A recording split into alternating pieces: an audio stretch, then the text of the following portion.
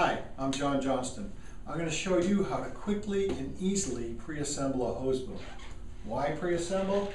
Because in this configuration, you can just remove the bolts and then you have the clamshell operation, slip it over the main span of the pipe, put the bolts back in, tighten it up, and it's installed.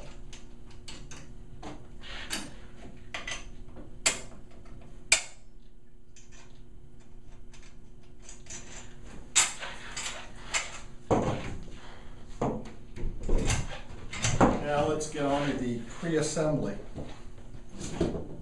First of all, you want to have two tables. The boom's 15 feet long, and you want to have the bend oriented in the proper direction, pointing down from the bracket. And it makes it really easy with these two tables to line that up. And we want to look at the tools you'll need.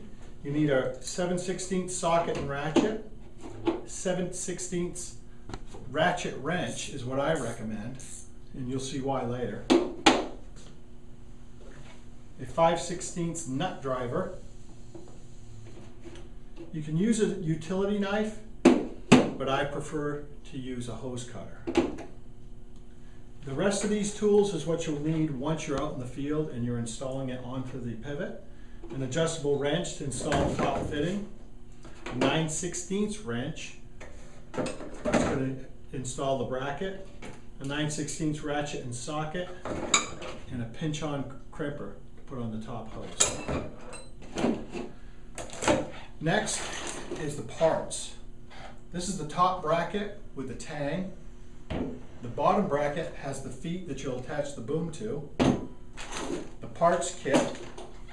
The boom brace, the square end goes on the tang. The boom itself, and the no kink supply line. First thing I like to do is empty out the parts kit and take out the pinch-on clamp and the 90-degree barbed fitting. These will be used on the pivot to connect the supply line to. I put those in a box and keep them all together so when I'm out in the field, I have them all in one place. So we'll set that aside for later. Now, I like to line up all the different parts. That's the bottom bracket, top bracket, the boom, and the brace. Then the U-bolts that connects the boom to the bracket, along with the washers.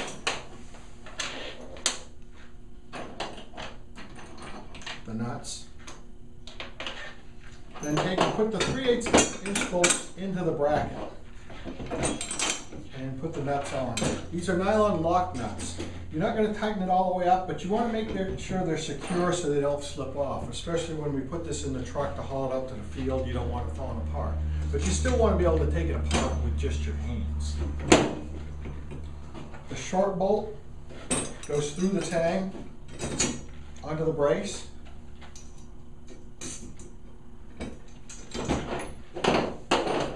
I like to take out the parts that are going to be used on the other end, which is the side force control fitting, the torque clip, the U-bolt that holds the torque clip on, and the two nuts and the screw clip. I'll put them down the other end for later.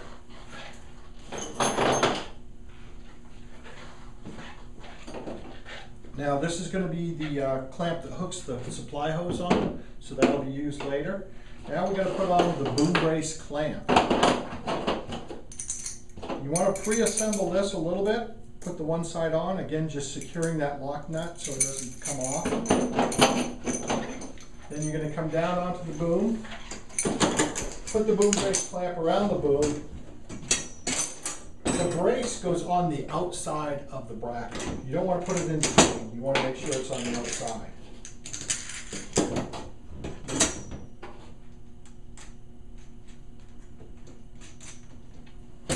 Now we're going to put the U-bolts into the bracket that holds the boom on.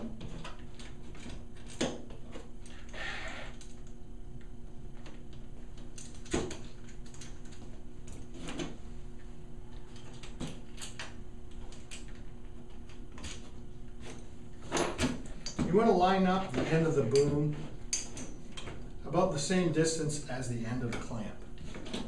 That's just a general rule. You can be a little over, you can be a little under.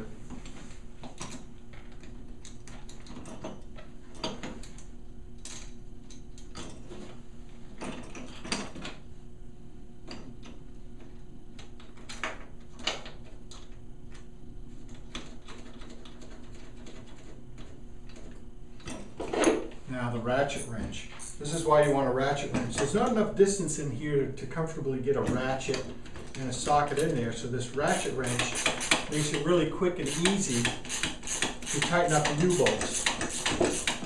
Now you want to pay attention and try to make these the same length and tightness. You could easily over-tighten one side and pull the U-bolt crooked, but you want the U-bolt uniform.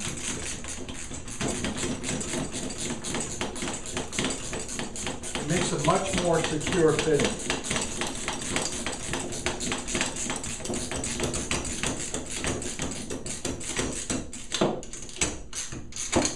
You don't want to over tighten it. You could over tighten it and flatten the tube. And if you do that a little, it's not a big deal, but you really don't want to do that. You just want a nice, secure, tight fitting so it's not going to rotate or slip.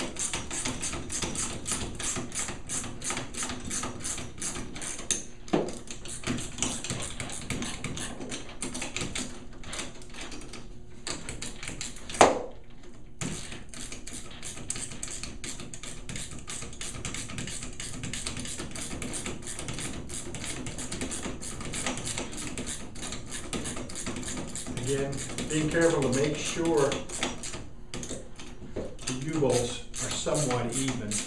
You can just tell by the length of threads that's sticking out of there. Once that's secure, you want to tighten up the bolt and nut that holds the brace onto the tang.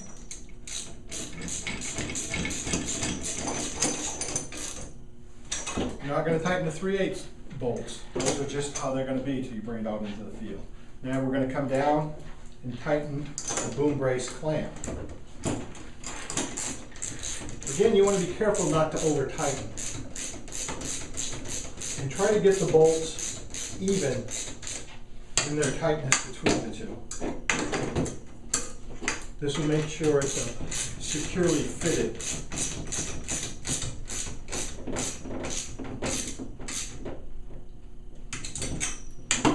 Once you have that done, we're going to grab our tools and we're going to head down to the other end.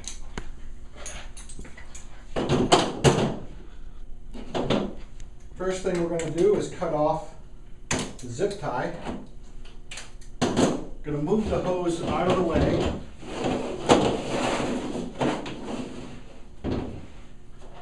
Now we're going to install the torque clip. You want to make sure the notch of the torque clip is flush with the end of the tube.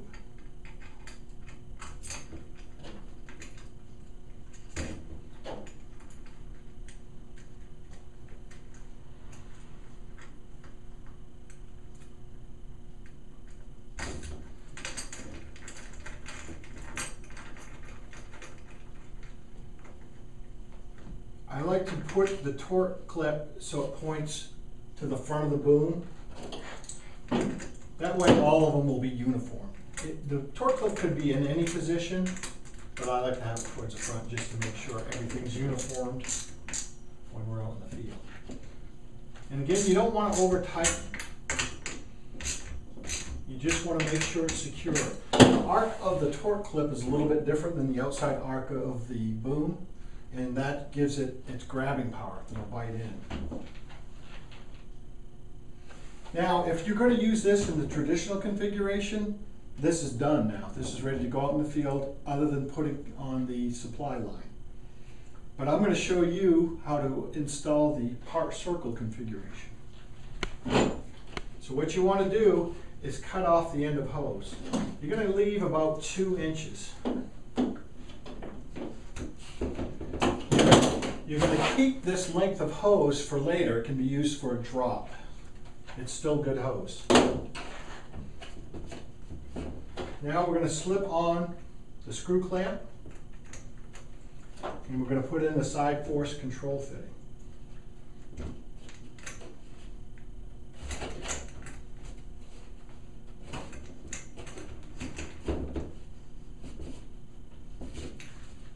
push that all the way up to the tubes, to the flush with the square head of the fitting. Use your nut driver, tighten it up. Be sure to put the screw clamp over the bars. That gives you the best fitting possible. Once you have that tightened, you push down the ear of the screw clamp, and you're going to push it up into the torque clip. And it might not go all the way up in, but that's okay. You get it up as far as you can until it's secure. Now we're going to go back to the other end.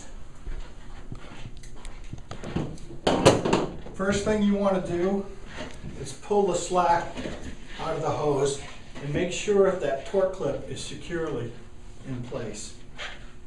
Then I like to stretch it over just a little bit, kink the hose to hold it in place. This is going to allow it to spring back in once we get this fitting all in place and make it even more secure. So once that's kinked over, again, I'll leave about 1.5 inches to 2 inches and cut off the excess.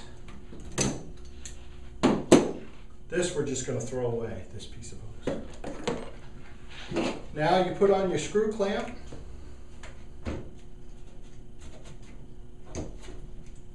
Insert the supply hose. You want to make sure the arc is pointed towards the bracket. It'll make for an easier installation once you're out in the field.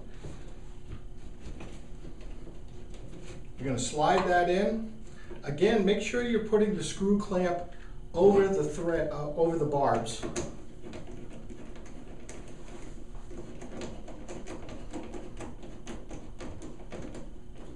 Once that's tight, release the kink, let it pull back in, and there you have it. We've just pre-assembled a hose boom. This is ready to be stacked on the truck, and you can start pre-assembling the next one.